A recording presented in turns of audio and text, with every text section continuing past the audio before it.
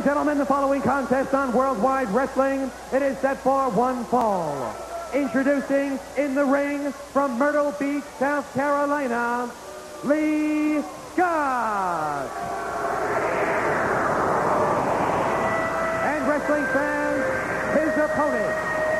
He will be led to the ring by Gary Hart from Canyon, Texas. In particular, the double-cross French. He is a former heavyweight champion, Terry Funk. Well, fans, I tell you, last week here in the program, it was Gary Hart throwing out a challenge.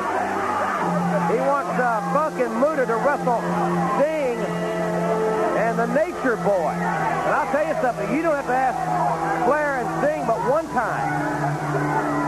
They'll accept that challenge. I can't wait till that match is signed. The bad man from the Double Cross Ranch has made his way to the ring. Comes from one of the greatest wrestling families this sport has ever known.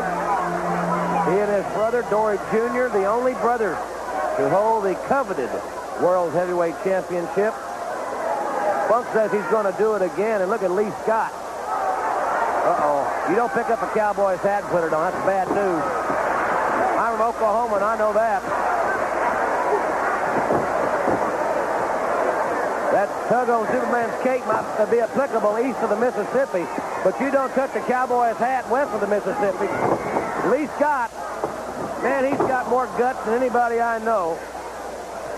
This youngster is, I think, if he survives, he's got a great future in this sport. But Funk's got him up. This is where he wants Flair, right here.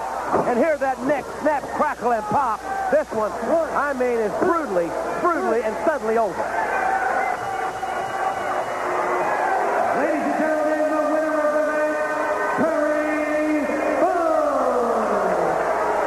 We'll take a look at the Western Union instant replay as Funk puts that symbolic brand on young Lee Scott. Here's the pile driver. Funk wants Flair in this position, preferably in a Texas death match. Or could it be in a tag that they have challenged Sting and the Nature Boy? Remember, Western Union is the fastest way.